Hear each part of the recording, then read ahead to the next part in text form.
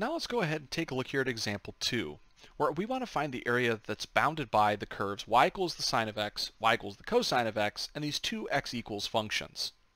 Now, if I was to go ahead and try to start graphing this out, I'll notice that since x is only going to be 0 and larger, I don't really need much of my quadrants 2 and 3. So I'm going to go ahead and just say, let's say I have a picture that looks something kind of like this. Okay, so here's my x, here's my y-axis.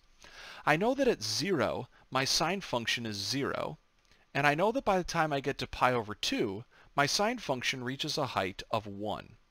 So my sine function is going to be doing something kind of like this, right? It's going to reach that peak of 1, and then it's going to start to go down.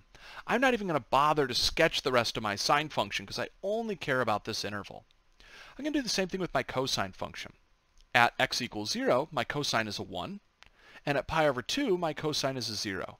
So I know that, again, I'm going to have this kind of arched shape maxing out up here at the value of 1. And I'm interested in trying to find, again, the area that exists between these curves. So the yard that's fenced in by these curves. So I'm going to go ahead here and just draw my x equals pi over 2 line, and then I'm going to try to figure out where is my region. Can you identify where the region is? Well, if you thought about it here for a little bit, there's a couple tempting options. We have this option over here, region 1. I would say we have this option that's tempting, which is region 2, and this option, which is region 3. Now what I'll show you right away is that actually region number 2 here is a bad choice. This region should not be included. Notice that the fence on that is going to be my sine function, my cosine function, but a line y equals 0, which is not one of my bounds, and therefore I shouldn't include that.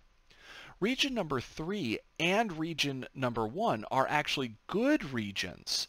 They're bounded by the given curves, and so I'll actually take both of those regions together as my one total region. Okay, so again, what I'm going to do is I'm going to start to draw in some rectangles. You're going to want to not do this. You're going to feel the urge to fight me, but I'm going to encourage you to do this regardless. Just draw in a couple rectangles because you want to see how tall these rectangles are. Now clearly, as I look at these rectangles, they're not all the same size. They change in size. But how would I determine their height? If I was at a given x coordinate, how could I figure out maybe how tall this rectangle is? Well, notice, whatever x coordinate I was at, I could plug that x into my top function, find that y, subtract the y when I plug x into that bottom function, and I'll get this height. So notice here, though, that my top function right now, this function here, was our y equals our cosine of x.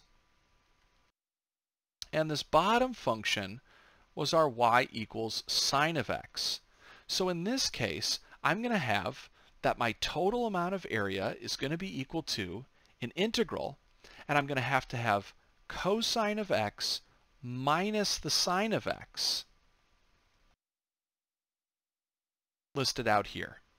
And this is pretty nice. It seems like all my rectangles seem to follow this pattern, right? Where the cosine is on top and the sine is dictating what's on bottom. Except, maybe not for all of the red line segments. Notice that actually right around this point here, doesn't the sine function now become the top? And the cosine function becomes the bottom. This is very interesting because we're going to want to try to figure out where that point is, because it seems like these rectangles are fundamentally different. They have different tops and or bottoms. So to tackle this, I'm actually going to need to do an entire separate integral. I'll have like an integral that represents the left side and an integral that represents that right side of my blue space. On the right side, notice again that I'll have my sine of x minus my cosine of x to find my heights of the rectangles. Now I just need to find the bounds. I need to find like where do those first set of rectangles exist? And of course to do that, I'm going to need to be able to find this point of intersection.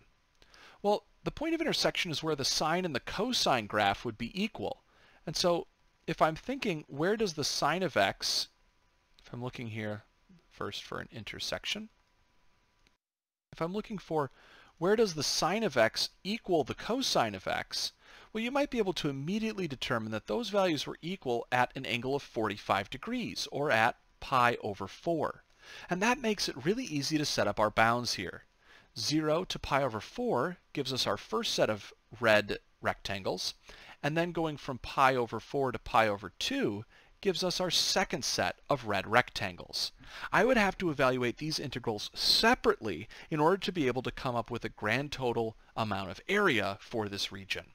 Now in this video, I'm not actually going to go through that evaluation. I'm going to leave a lot of the evaluations of these integrals for you to try on your own, and I highly encourage you to do it.